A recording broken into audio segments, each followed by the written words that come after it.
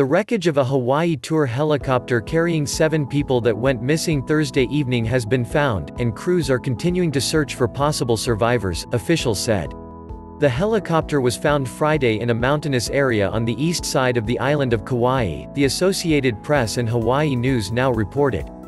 A pilot and 6 passengers, including 2 children, were on board. Authorities said in a news release that they were sending additional resources to search for survivors. The U.S. Coast Guard had resumed its search for the tour helicopter more than 12 hours after it vanished during a flight over the nearly uninhabited island. The helicopter had been due to arrive back at Kauai's Pali coast at 5:21 p.m. local time on Thursday but never made it back. The Coast Guard initially sent an MH-65 Dolphin rescue helicopter crew and a cutter but found no sign of the aircraft. The weather conditions in the area were considered challenging, the local news outlet reported.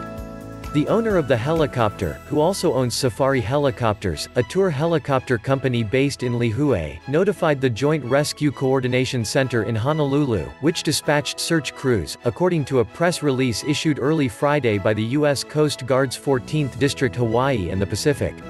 A reporter at the station tweeted that the missing helicopter had an electronic locator, but there had not been any reports of signals being transmitted.